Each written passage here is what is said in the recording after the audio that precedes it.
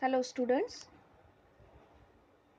in this video we are going to learn histology of testis. You students are known about the longitudinal section of the testis. In the longitudinal section you can see the testis is externally covered by a protective layer called tunica vaginalis, which is outer peritoneal covering. Below this tunica vaginalis, the inner protective layer is tunica vasculosa. It is thin, membranous and vascular layer. The fibers from the tunica albuginea divides each testis into 200 to 300 testicular lobules. These testicular lobules shows highly coiled tubules which are known as seminiferous tubules. These are 1 to 4 in number. Each seminiferous tubule, as shown in figure 2.4 in your textbook, is internally lined by cuboidal germinal epithelial cell. Epithelial cell is the type of simple tissue you student already studied in class 11 chapter animal tissue.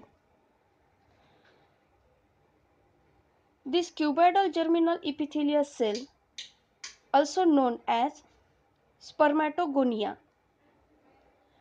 This spermatogonia undergoes in the process of division and form sperm, also called as spermatozoa, which is the male gamete.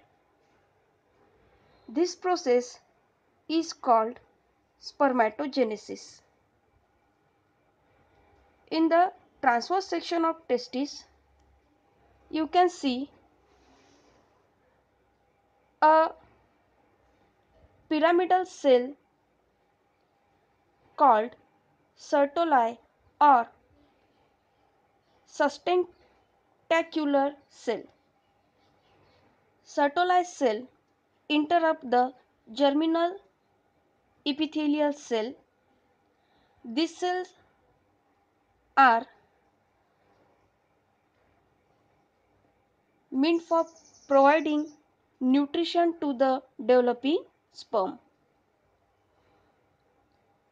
These are also known as nurse cell because they nourish the sperm. Various stages of spermatogenesis can be seen in the seminiferous tubule, like spermatogonial cell, primary spermatocyte. These two types of cell are diploid, that is having a pair of chromosome.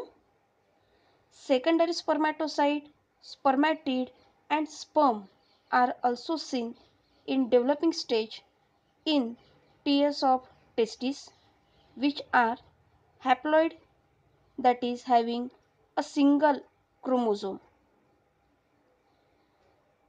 Between the seminiferous tubule there is a bunch of cell called as interstitial cell or Leydig cells. This cell secrete male hormone called as androgen or testosterone, which are responsible for developing secondary sexual character in human male. In this way, you can describe transverse section, that is TS of testis, and the diagram is given in your textbook as well as in this video. Thank you.